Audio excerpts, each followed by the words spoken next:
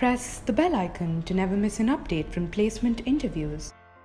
Hi, my name is Rhythm Tyagi. I am currently a student of Delhi Technological University. I am right now in my final year. My branch is Electronics and Electrical Engineering, and I am placed in BAIN Capability Center. What was your preparation strategy? So the placement procedure at BAIN was as follows. The first round was resume shortlisting. Since there was no percentage criteria for shortlisting, everybody was eligible to apply. So roughly 700 candidates applied for BAIN. We had to send our resume along with a cover letter.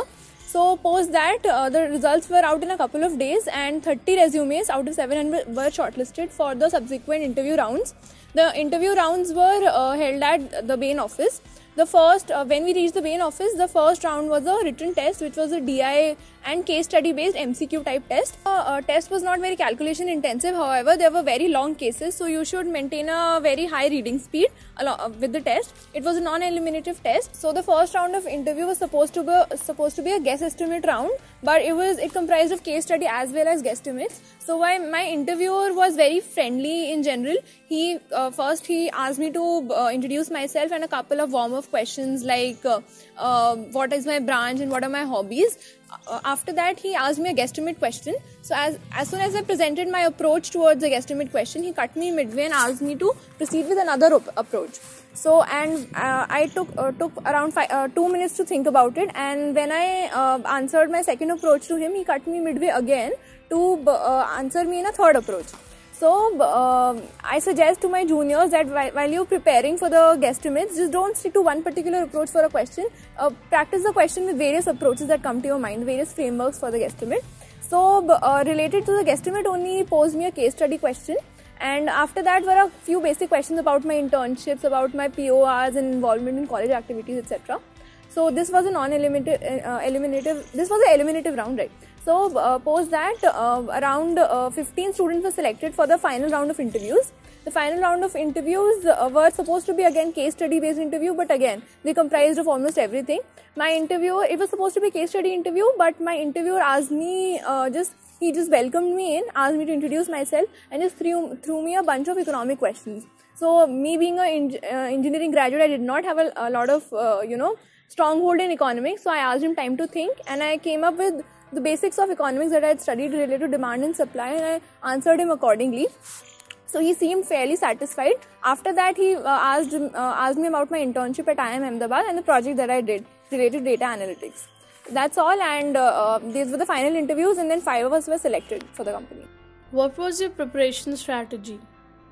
So for my preparation, for mostly all non-technical companies, you have to prepare for case studies and guesstimates. So for case studies, I referred to this book called Case in Point. It's generally referred to as the Bible for case studies.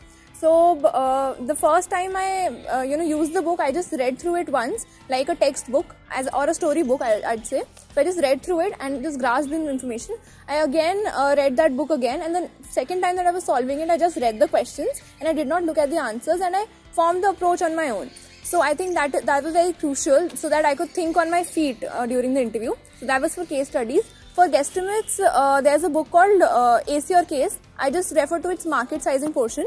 So market sizing involves like how many metros run in an hour on the Delhi metro network and questions like that. So once you have a basic idea how to approach such questions in general, because the variety of such questions is huge. So you should just refer to about say 20-30 examples of how to generally approach such type of questions. And I just devoted a week or so for guesstimates, and post that I just randomly practice questions from the internet. You can refer to websites like Quora, and there are a lot of data available on the internet. So just Google market sizing and guesstimate questions and just start solving it randomly, because there's no particular set of questions. He can just ask you the adult diapers in the country in the use, or how many shrubs are there in some Amazon forest.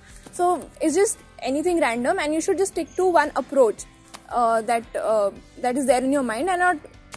Yeah, that's all. And for my interview, I just practiced a couple of mock interviews with a couple of friends, and related to economics, that was new for me.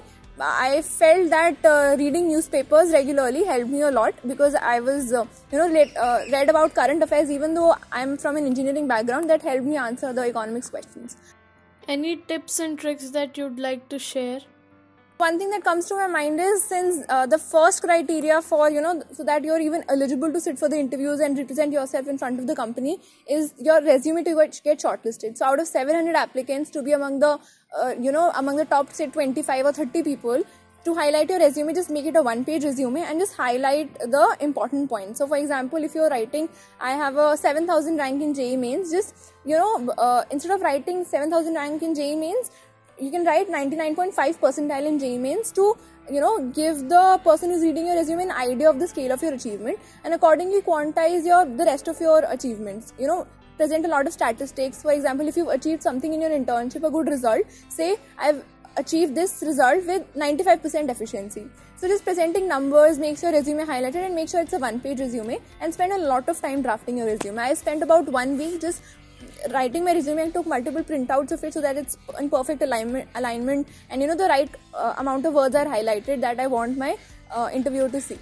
And also, for another thing I would say, while you're practicing case study and guesstimate questions, you tend to read the answer, you feel that you've learned the approach, but that's not correct, because if you're posed with a different question, you won't be able to think, because you have not developed a thinking of your own.